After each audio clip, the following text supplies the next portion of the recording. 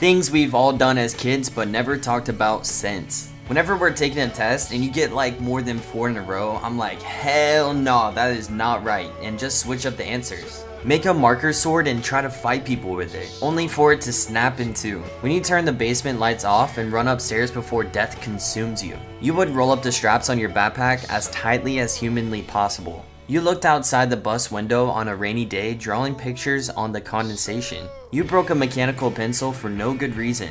And you thought you were super cool for having the world's smallest pencil. You joined a social media app by lying about your age.